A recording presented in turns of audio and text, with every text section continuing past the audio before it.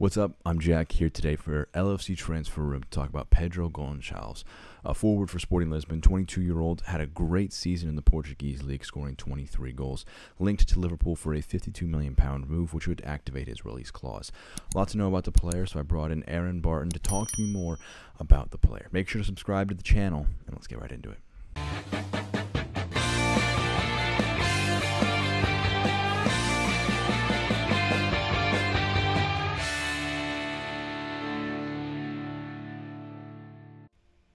Pedro Goncalves, 22-year-old forward for Sporting, 23 goals in 32 appearances, has linked him to a host of clubs after a $7 million move from Famalicão.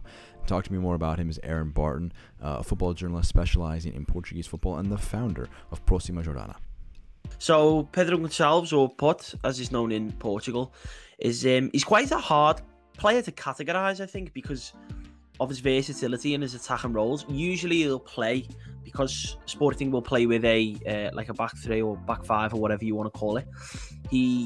People often categorise him as like a winger, but he's not really that. He's more of an inside forward. So they will usually play a central striker in perhaps the likes of Thiago Tomás, and then behind you will have Nuno Santos on the left, Pedro Goncalves on the right, and then, as I say, they tend to stay quite narrow because they play with high and wide wing backs, so they're like Nuno Mendes, Pedro Porro. So there's no real need for him to sort of drift out into those areas. He likes to be, as I say, central to things, involved in build-up. He will drop deep, almost like a midfielder, like a central midfielder.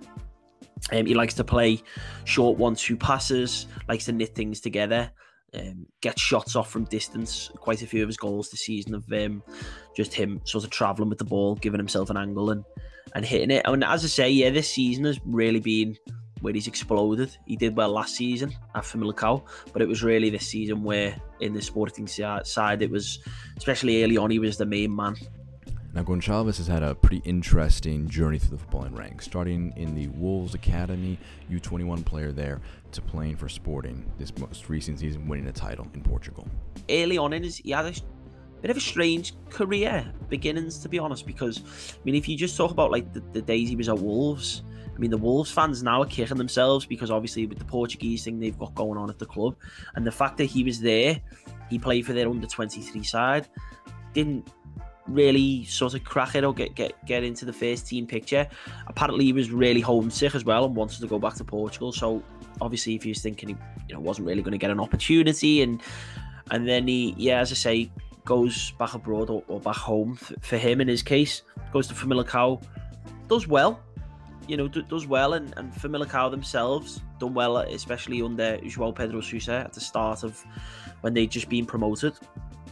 But then, as I say, he's took it to another level, just like so many of the other players have. And as I say, I think it's that confidence. Now, when you see a player have a great season like this, a very common worry is this a one-off thing? Is this 23 goals a season sustainable? Aaron certainly seems to think so.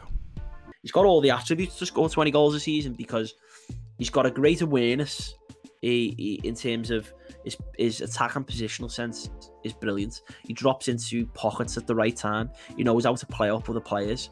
He's got a brilliant strike on him. Some of his goals this season are absolutely ludicrous in terms of like quality.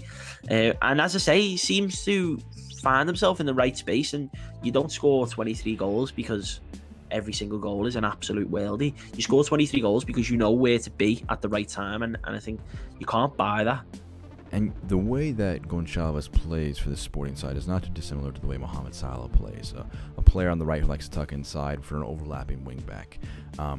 Sporting play a back three, back five, so more support for the wing backs to go forward, but Liverpool definitely like to see Trent Alexander-Arnold go forward. So on the right wing, he could definitely accent Trent very well, and he could find himself in a similar position, similar need in the Liverpool squad to his Portuguese counterpart, Diogo Jota. Just speaking footballing wise, I don't see why there's no reason he wouldn't do a good job at Liverpool. Be hard to displace sort of one of those attackers at first, but we'll see. I think one of the things that Liverpool sort of suffered with this season is obviously they had the defensive issues and stuff, but I think that the front three at times looked a little bit not stale, but it was when you saw Diogo Jota come in and it sort of hit the ground running, and he was scoring match winners every week. I think sort of that, just to shake it up and have a little bit of competition.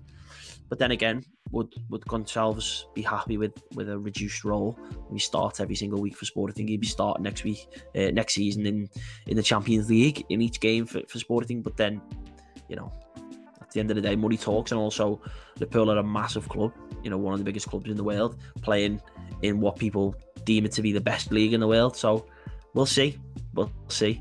Thanks a ton to Aaron for coming on to the channel. Make sure to check out Próxima Jornada for all of your Portuguese football needs. We'll make sure to have him on the channel again if you need to know about any other Portuguese football players linked to the Liverpool Football Club.